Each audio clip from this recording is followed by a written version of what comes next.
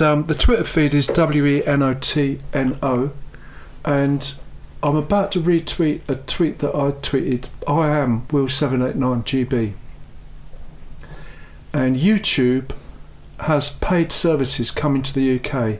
It's a link to a BBC News item, and it's called YouTube Premium. You might have heard me go on and on about YouTube Red previously. I have. It's not been available in the UK, which is a bit of a swizz, I think. Yep, but now it is. Now it is.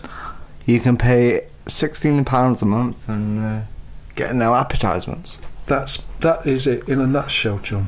In a nutshell, you've got it there. You can't do anything else with it.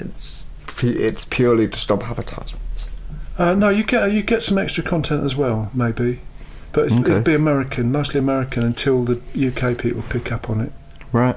But it also means if you're trying to produce video, that you've got the potential of income without forcing people into watching advertising. Right. Which I think is a good thing. Okay. Because they are very annoying.